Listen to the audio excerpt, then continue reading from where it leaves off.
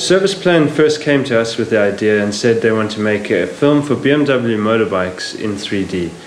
And we're a small two-director production company, and we're totally up for technical, creative challenges, and we thought it would be great to bring this film to life. We decided from the beginning to shoot with two cameras, stereoscopic, rather than do the 3D in post.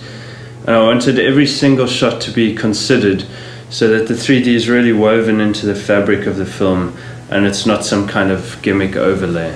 We decided to also add another layer to the film, which is the high-speed layer, shooting at 1,000 frames per second and in 3D, which is why we went and spoke to the guys at Vicecam. When Ryan first came to us, he came with quite a big challenge for us. It was not only high speed, it was high speed and 3D and even on a really fast tracks. We found a way to put everything in a compact way onto the rig, and so we had the chance to pan and tilt and roll the whole camera, even if we go 120 kilometers per hour.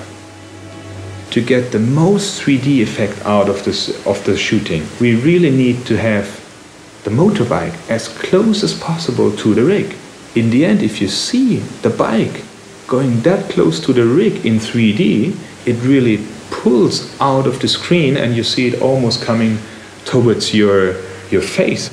We created a small 3D rig, and that gave us the chance to go up to 200 kilometers per hour and shooting in 3D. So that's really, I think, very special, and I don't know if somebody ever did it before.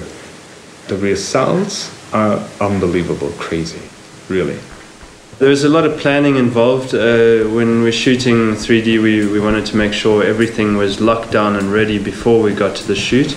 With this technique, there's a temptation to go to a studio shoot, but I really wanted to feel the power of the bike on the road, so we shot on location on an airstrip, which gave us really a lot of space to do the moves and get the speed that we wanted to.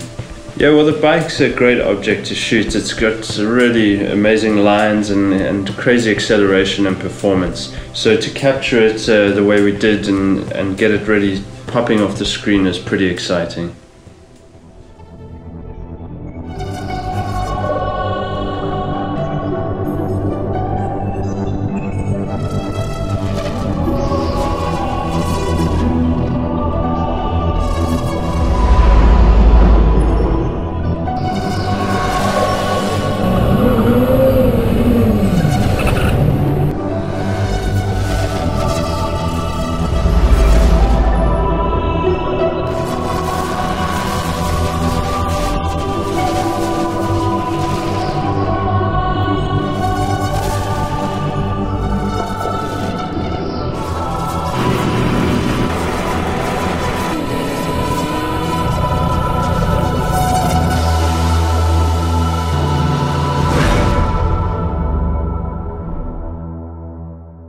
Once the shoot was wrapped, there's still a lot of post to do. You have to do post for the left and the right eye. Also to really get the best out of the 3D, to bring the two images, lay them over each other, and really get the bike popping off the screen. From the beginning, we wanted to take the bike into a darker world and make it like a beam of light, the rider and the bike moving as one through this dark world. And to do that, we have to take it step by step in the post-production, to replace the sky, replace the floor, and take it into the world that we imagine the film to be in.